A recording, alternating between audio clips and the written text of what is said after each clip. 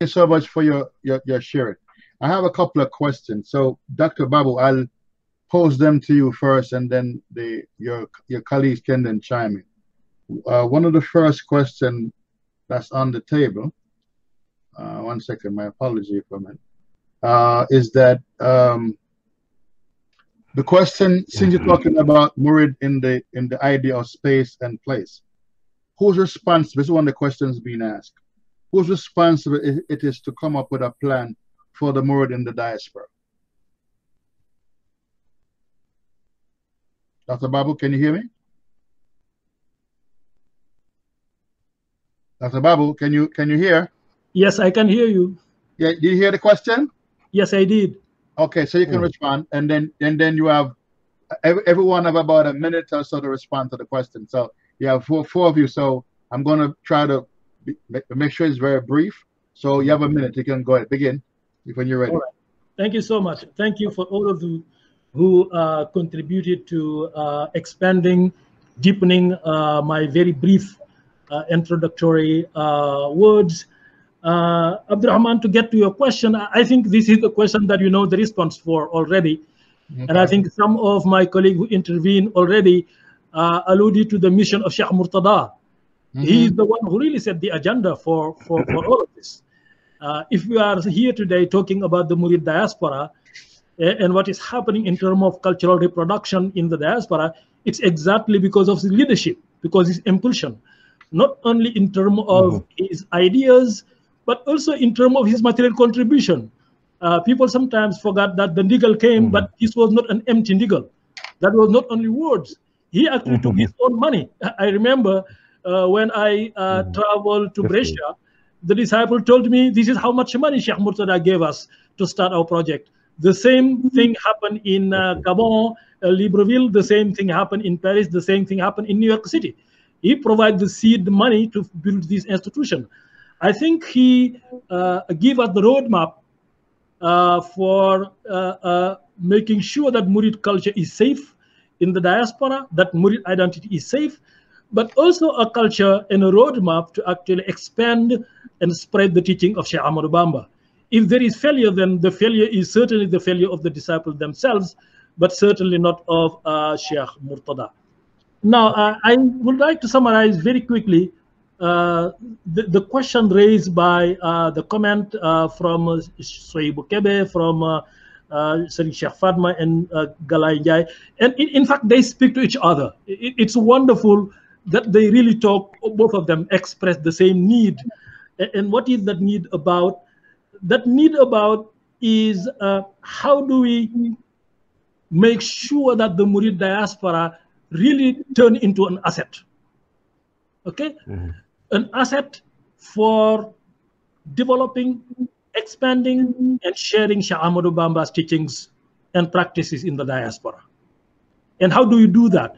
We cannot do it without speaking the people that we live with, without speaking their language. We can't do it without putting education at the forefront of whatever it is that we do. Because what mattered the most for Sheikh Ahmadu Bamba is clearly education. That was, in my view, the most salient, the most important aspect of his mission. Now, if we don't have that, certainly we cannot expect to continue his legacy here in the diaspora. This is particularly pressing because all of you, particularly Galai and Soibu, talk about the second generation of Murid. We are having children in Spain, in Italy, in Gabon, you know, wherever we are having children. Now, we've been educated in Senegal, around Touba, the Murid Hardland, and in Senegal. We came here already formed in terms of our cultural awareness and identity. Our children are born in Western cities, and I emphasize in Western cities. They are not born in rural areas in the West. They are born in these big Western cities, and where European and Western culture is extremely difficult to fight. You see them in the street. I have a child who is 15 years old. I'm always fighting the street. I'm always fighting TV. I'm always fighting the school, because these are my competitors. Whatever it is that I'm trying to do in my house, I have to contend with what my child is learning in the street with his friends, at school and in the diaspora. Now, how do we confront that challenge? How do you confront it and have a chance of overcoming all the difficulties that it presents for us? I think Sheikh Fatma talk about the idea of a project for the diaspora. I think Galai talk about it, a project for the diaspora, the attention of the caliphate, because that's where really the leadership must come from. How do you create that awareness at the level of the caliphate? How do we convince the caliphate? How do we raise the awareness about the challenges we're confronting here in the diaspora, and to have the leadership we need in order to move forward? I think that's something that is important, and I'm glad that we have Sheikh Fatma with us. He can certainly be our voice in conveying these ideas to the Sheikh, and particularly to Sheikh Muntaka. Sheikh Fatma talked about missionaries, the necessity of having people that are trained, that are compensated, in order to make sure that we have in the diaspora people that have the background, that have the education, and they have the dedication of sharing Ahmadou Bamba's teaching and practices with our children. This is very important. Now, you know, as a student of the diaspora, let me bring a little bit of a positive note here. We have a lot of kind of anxiety. Let me bring a positive note here. We need to remember that those Murid who left Senegal in the 1970s, many of them actually were traders. Many of them left the rural areas of Bawal and Kajor, where I am from, and they did not come in the United States or Europe or Italy for a PhD as me, or for a master's degree as me. They were looking for a living. They went there after the drought made it impossible for them to make a living from the land of Kajor, Bawal, and Salum. So their main preoccupation was to survive economically first. Now, it is important that although they came there to survive... You have 1 minute. Yeah, Sorry. I'm concluding quickly. They were able to maintain their Murid identity. I am always fascinated when I visit the Murid diaspora, and I do that a lot, how they were being able to maintain their Murid culture, their belief system, their food, their dress, their way of talking. How did they maintain that in the face of the onslaught of Western culture? How did they do that? I think we should recognize that accomplishment from this diaspora. Now we have another stage in the development of the diaspora now. We are moving from the pioneers to a new generation of Murid. That new generation is our sons, our daughters, and us. Earlier today, we talked about Ndaud Sering Tuba. These are citizens of the West. Now, how can we help these young citizens of the West not only keep the button, pass the button, but actually make it even more attractive, make it even more better, make it even richer? I think that's our challenge. Thank you. Awesome. Okay. Thank you so much. And there's another piece to that, but I want your colleagues to go ahead and respond. They have about a minute each to go ahead. So, Serin Schreiber, Kebe, if you want to respond, go ahead, please unmute yourself. Excuse me, but I don't understand the question. Okay, the question is that Dr. Babu alluded to. The question is, whose responsibility is it to come up for a plan to deal with the Murid in the diaspora? Whose plan is that? And a follow-up part of that to help you understand the question, is it those of the diaspora, or is it the central leadership to have a blueprint? So that's the context on which the question. I think the leadership here in Senegal, because we have a Murid tradition, a Murid teaching. In Murid teaching, they say, is it Murid بدون إذني لا يفعل شيئا أو كما يقول قال لي كيف يقال هذا البيت لا يفعل شيئا بدون لا تفعلوا شيئا بغير إذني فالإذن شرط في قبول شأني هكذا. The Sheikh said, don't do anything without having the permission, because the permission, having permission, it make you successful. So we as Murid in diaspora in outside Senegal, we don't have we can have our some initiative, but we have to receive the accordance of the Khalif and of our leaders in Senegal. So it is the duty of the leader to show them the way.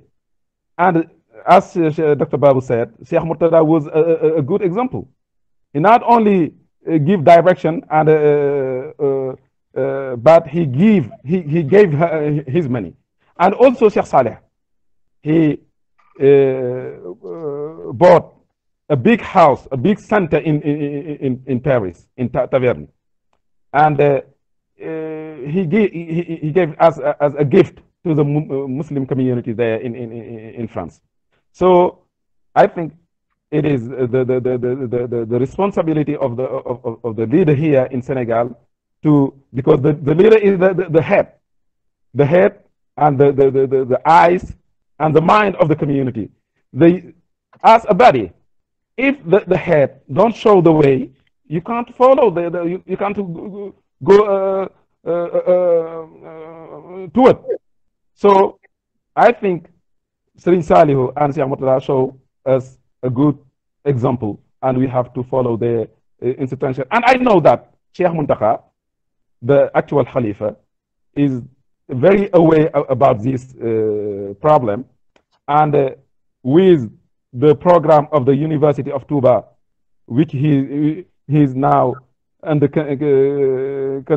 construction, they are a place for the diaspora and how to spread the teaching of Sheikh Ahmad Bamba to the foreigner. They are a quota. They say they are a special quota for the 30 seconds. You have 30 seconds. Okay. Wrap it up quickly. Okay. I think that with Sheikh Muntaka, inshallah, and his open mindedness, we can do a lot of things, inshallah. Okay, good. Thank you so much. If Sheikh Fatima Baki want to weigh in, if he's not there, we can have Sheikh Ustaz Gay in there. You could respond to the question. If you understand the question, you have a minute to respond to the question, because there's an important follow-up question I want to ask Dr. Babu to expound on. So go ahead and Bismillah and respond, please. Yes. I just would like to thank Dr. Babu. He explained a lot of things, because we should recognize the leadership of Sheikh Murtada, and we should also recognize that the diaspora already have done a lot of things, a lot of accomplishments. But we should say that we have a lot of work to do, so that to solve all issues that we raise today, like education of children, Murid children who born in the diaspora. We also, but we can't do it with the leadership of the Khalif, Sheikh Muhammad Muntaka. We can bring his attention for all those issues, but the diaspora also have his voice to say, because they live those issues, and I think together with the leadership in Cuba and leaders in the diaspora, if we talk together, we can identify all solutions for all those issues. Thank you. Thank you so much. Okay, is Ndai, are you there? Do you want to respond, or you ready to respond? Oui, si vous savez me traduire un peu la question, s'il vous plaît. No, the question is that it's a two-part question. That Dr. Babu explained. Whose responsibility it is to lay the foundation of the plan to deal with the issue of the diaspora? And the follow-up part of that is that it is the diaspora, it is the central leadership to build a blueprint. And then Sen Schreiber said he thought that it is the central leadership. So what is your take on the question? Docteur Babou ou quelqu'un d'autre, si ça me traduire un peu. Oui, je vais essayer. Yeah. Je vais essayer de traduire un peu pour toi, Galay. La question, Oui. c'était, nous avons tous parlé de la nécessité d'un nouvel paradigme, comme tu l'as bien indiqué, que nous devons repenser le rôle de la diaspora, nouveau paradigme doit développer. La question que Mohamed Abdurrahman pose, c'est qui doit prendre le leadership, qui doit être responsable pour ces transformations-là. Quel rôle le diaspora doit jouer et qui doit être le leadership, qui doit montrer le chemin? Voilà, pour moi, quelque part, on peut dire que sont partagés, mais je pense que le mouridisme tel qu'il est conçu, c'est-à-dire que le nigel qui vient donc du calife général des Mourides a un poids très important que si c'est une simple initiative qui vient de la diaspora. Je pense que le projet doit être travaillé par donc les gens de la diaspora, mais qui doit être appuyé par donc l'institution califale qui se trouve au Sénégal, parce que c'est voilà, c'est le creuset identitaire et c'est aussi comment dire le lieu où tous les mourides donc sont tous unanimes là-dessus pour dire que voilà, si le calife donne le nigel donc pour mener un tel projet, ça va passer très vite et ça va être accepté par tout le monde. Et comme vous le savez, que le mouridisme, même si on est dans la diaspora, on est un peu divisé, mais c'est pas dans le sens négatif, mais dans le sens où on entreprend seulement des projets menés par tel ou on doit boycotter les projets de tel ou de tel. Donc, je pense que donc les responsabilités sont partagées. Donc, la diaspora doit proposer quelque chose parce qu'il y a une élite dans la diaspora, doit proposer quelque chose et aussi l'institution califale doit aussi appuyer en fait cette proposition-là. Donc, je pense que c'est des deux côtés qu'il faut jouer. Mais la grande responsabilité aujourd'hui repose sur les élites de la diaspora d'essayer de faire quelque chose donc, et le proposer donc, à l'institution califale. Voilà. Okay, thank you. Dr. Babu, there's a couple other questions, but since Sheikh Tribal raised the issue of the centrality of Tuba, I got to raise a very important question. In terms of the Quran as a textual source, we know the Quran is very clear. When it says, Bismillah ar-Rahman ar-Rahim, وَأَتِي اللَّهُ وَأَتِي الرَّسُولُ أُولُو الْأَمْرِ مِنْكُمْ. And you know, you mentioned the digl, and we have the precedence of a documented instruction from Sheikh Mutala that was embraced by Sen Salihu when Sheikh Mutala made this transition. So the question becomes, is that digl understood in Tuba to the spirit of the digl, and is there a document any place else in the diaspora like that document?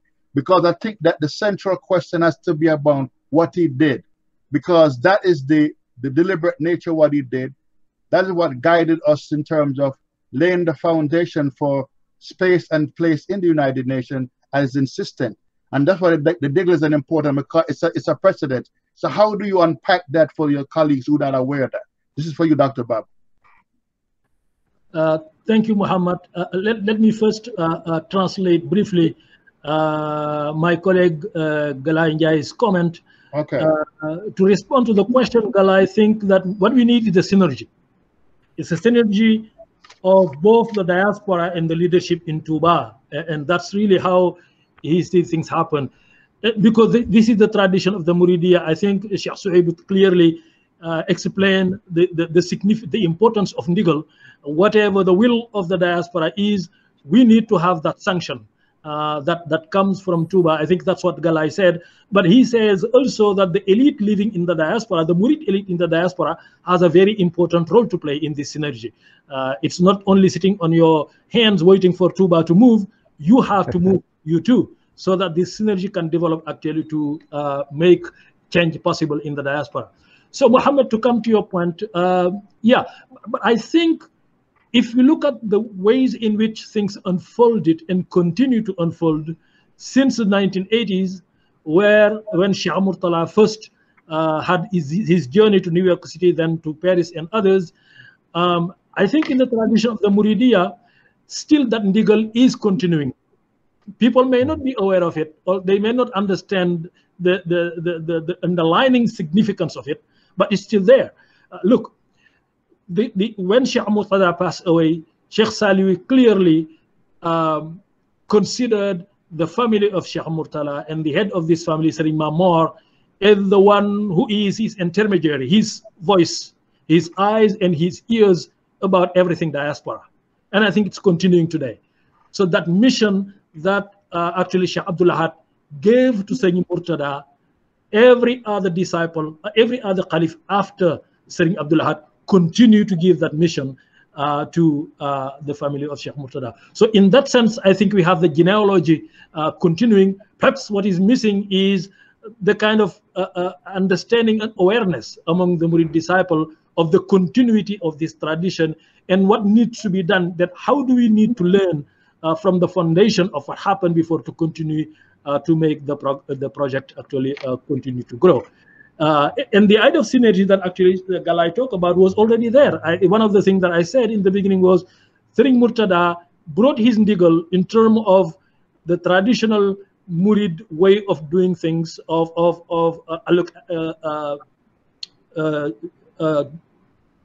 allocating power and authority, but himself, he contributed significantly to get things done. And while he was doing it, one thing that struck me with Sheikh Murtada was that he understood also that he needed to give space to the diaspora.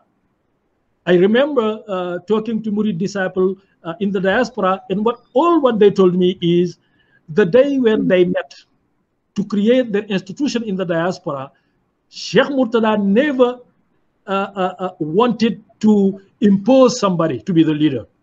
He always gave people the power to choose their own leader, and then he will pray with them, and then he'll give them instruction as to move forward. I think Sheikh Murtada clearly understood this necessary kind of dialogical relationship, this synergy that Galai was talking about between the leadership and the disciple. Yeah, okay, but I'm going to push you on it because you're the main speaker. You understand it better than most group, and I want your colleague to respond. I'm talking about also the written document, making Balozi as an example of the digger, not just based upon what he did. He put together a document that exists so that there's precedence. For example, you have this morning at a younger group talking about what they're doing, and there's a kind of ahistorical Murid context that they're not aware of to digger. We know Sheikh Murtada went to different places, but he was very deliberate in terms of the documented in Walafal, the digger that he gave, specifically appointing Balozi responsible for leadership, and that become a model for us to look at. Is that the kind of conversation that we're having in other areas in the diaspora around the central document? I'm not sure if another document like this exists in the diaspora, but I know that the one that he wrote that was here in as a documented evidence of his commitment is what I'm trying to drive at. Because I think that what framed the conversation between the central place in Tuba and us here in the diaspora, especially the fact that United Nations has now become the bedrock to look at a post-COVID-19 culture. The idea that the United Nations is talking about having psychologists deal with the whole notion of the rise of white nationalism globally. Sheikh Murtada was very deliberate. He wanted the United Nations to be that place that embodied the tradition of not only his father, but the Sunnah of the Prophet. So is that document understood in that sense in Tuba? That's the question. Yeah, I think you're right. I think what I meant when I said the kind of pedagogy of life in the diaspora was something that Sheikh Murtada framed very clearly. I was thinking in terms of setting the framework, giving people the way to do things, the instruction and the philosophy, and letting them go with his help. That document you're talking about, I'm certainly aware of it. Perhaps the young generation don't know. I remember it was published in the magazine in the past. And one thing that really struck me, and I talked with to Baloji about this, I interviewed him about this, and I talked to African American communities about this, and I talked to Serigne Hasim Mbacke about this. Clearly, what Serigne Murtada wanted to do is what Serigne Cheikh Fatma was talking about earlier, having Murid disciple who are from the culture, who know the language, who know the way people think, and who do the ministry. That's what he wanted. He clearly wanted Balozi to be the leader in the United States, because he understood what Balozi represented for the African American community. He understood that he was a leader. He had the legitimacy, he had the credibility, he had the credence, and he had the language, he had the culture, and he knew how to talk to America. And Sheikh Murtada's goal was not actually a goal of cultural retention. And I'm going to repeat this. Sheikh Murtada's goal was not a goal of cultural retention. Sheikh Murtada knew that Murid in the diaspora were already Murid, and nobody is going to change them. You don't need to preach a Murid in New York City or Italy or somewhere. You cannot change them. What he wanted was the teaching of Sheikh Ahmadu Bamba to be spread, to make Islam attractive to people through Sheikh Ahmadu Bamba. He wanted Murid to present Sheikh Ahmadu Bamba as an attractive model for non-Muslims to come to Islam, just as Prophet Muhammad has done, as have been in the history of Islam. That's exactly what he wanted. That's why he was quite deliberate in putting Balozi in the leadership, but also surrounding himself with African-American Murid. Early on in one of our talk, I think Jonathan Bondman, who discussed the Nawisering Tuba, he observes that, some years ago, there were many more African-American coming to Murid events than there is now.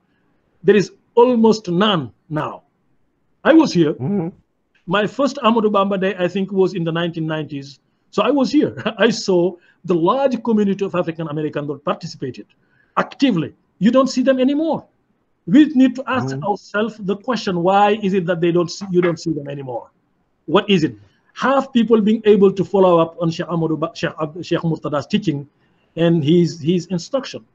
I think these are questions that we need to ask ourselves, and I'm glad that many of the commentators who actually talk raise this question of the necessity of rethinking really the mission of diasporic Murid, and looking in ways of doing things differently. Galai isn't talk about reinventing the Dahira, that the concept of Dahira perhaps need to be reinvented in the diaspora. I know that it has been done a little bit. We remember Matlabul Fawzaini that built the hospital in Tuba. We remember the Daira now in Tuba. Exactly. We have a Daira in charge of the security in Tuba. We have a Daira in charge of sanitation. These are not the traditional mission of Dairas, actually. This is an evolution of Dairas that are becoming some kind of NGOs and so forth. Perhaps we need also to rethink the role of the Kursering Tuba. I think Shay will talk about it.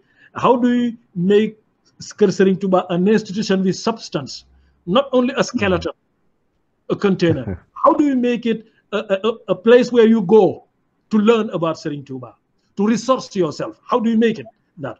These are the tasks that are for all Murids actually to think about. And certainly this is a project for people to work on.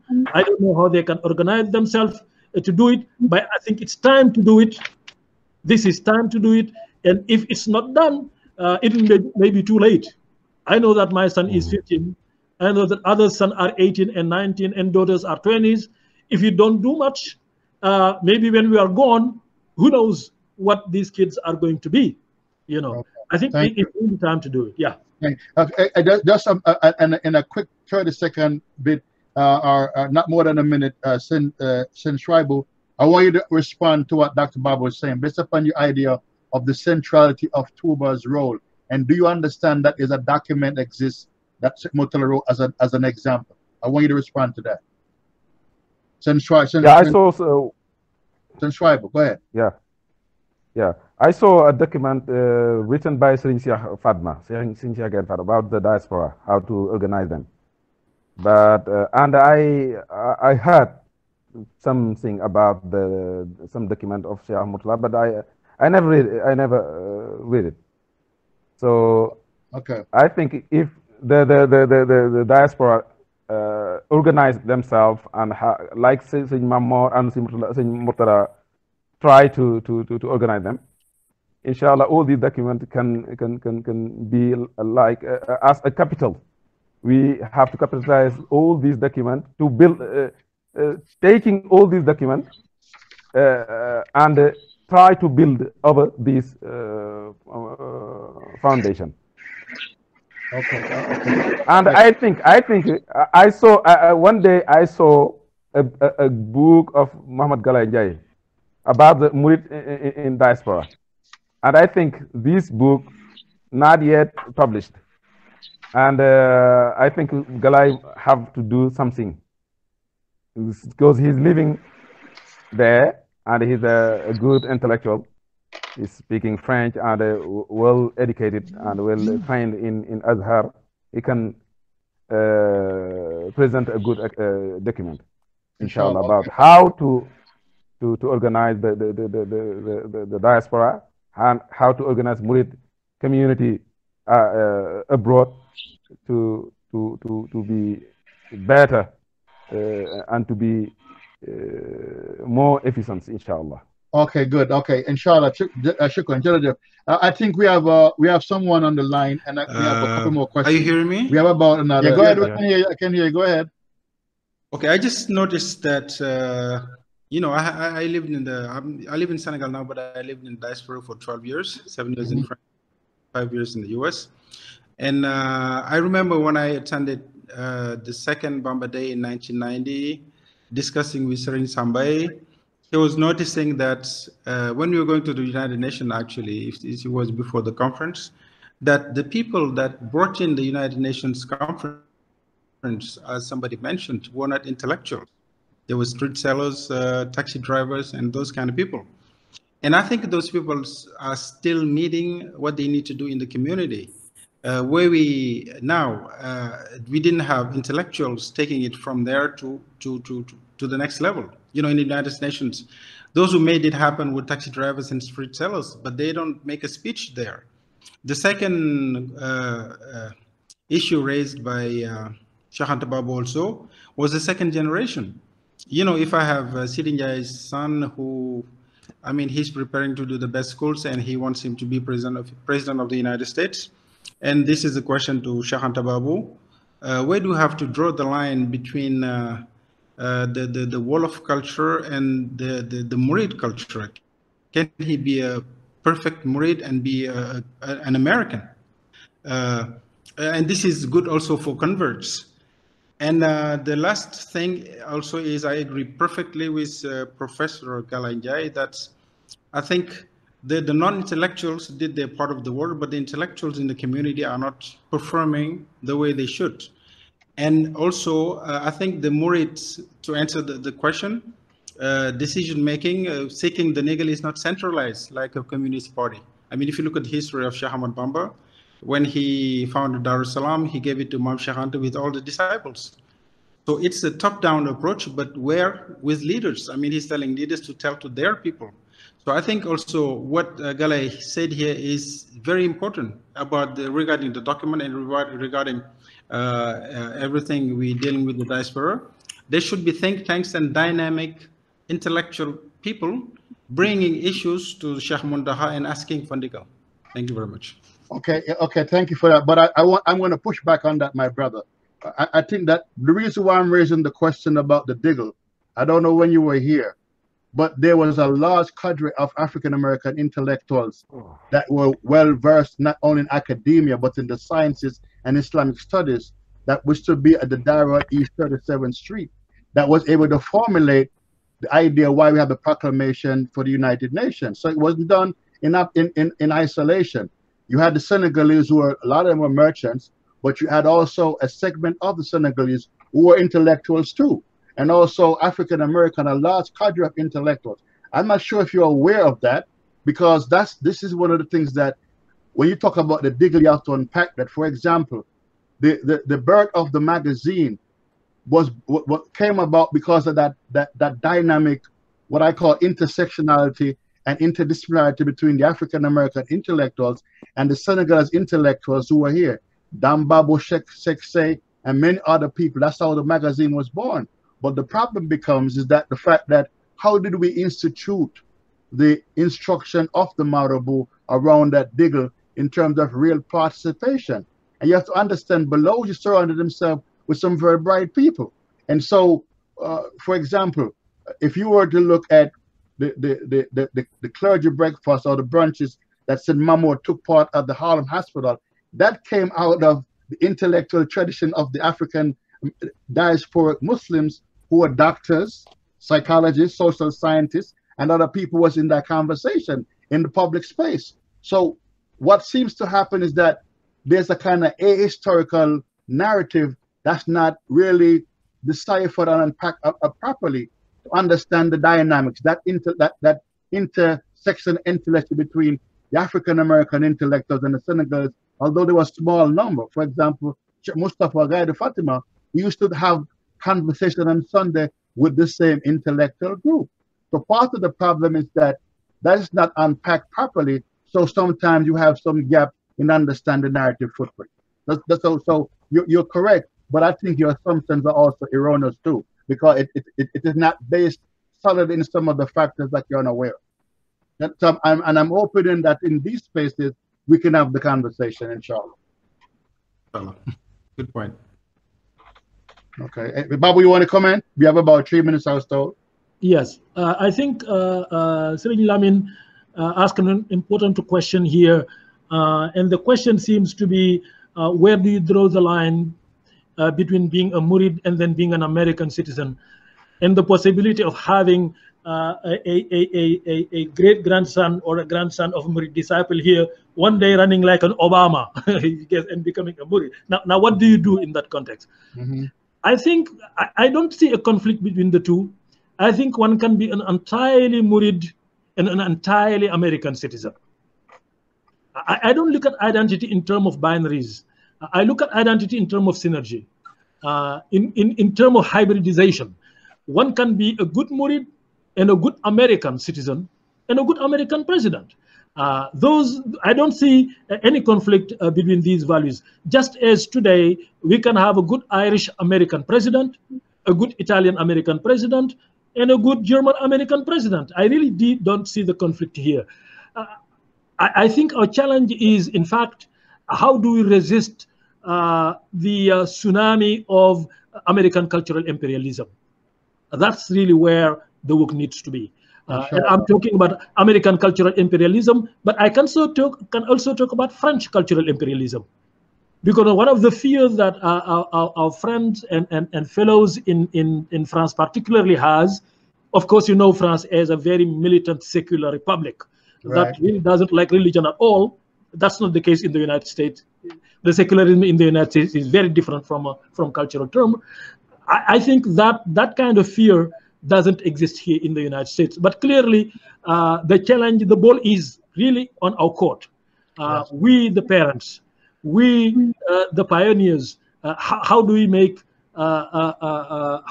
sure that we can create a context, a conversation actually between Murid, Senegalese, Islamic, whatever identity you have, and American identity. And I think one does not have to look at this from a binary perspective.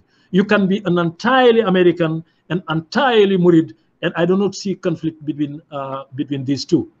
Okay, thanks so much. And we're almost out of time, 1 minute, and I hope that I want to thank you for your contribution, also for Sheikh Lami, the other contributors as well, for their point of view, and I'm hoping that we have an opportunity to further this conversation. Certain Tribal Kebe, thanks for your contribution. Sheikh Fatima and Baki, Saint Mamadou Gay and Dai, as well as Saint Lamin for your comments.